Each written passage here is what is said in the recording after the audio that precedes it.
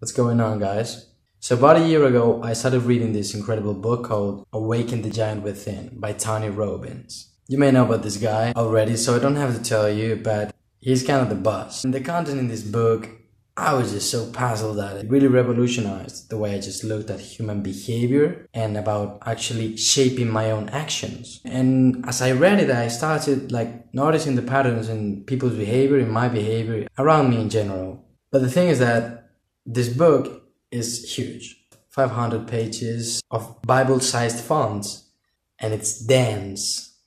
But the main concern is that you may actually go through the whole book wanting to finish it and actually miss the chance to act on the teachings that it conveys, which is kind of what happened to me. So I read it again, and it happened again. Because I just really wanted to get to this, get to that, get to the end, or get to know it all.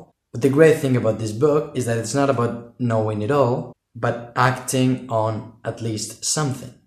So now I set myself to begin a new journey, in which I will go through the book slowly, for as long as it takes, acting on every single thing that I encounter that I think needs some improvement in my life. That is pretty much stopping on each page. So what we're planning here is a very long series. And I think documenting it may make me more committed and may somehow, in some wicked way, help some of you. So I'm looking forward to it. And if you want to take part in it, yeah, go watch it. Not much more about that. Let's see how I do. Thanks for watching, people. See you in the next one. Bye.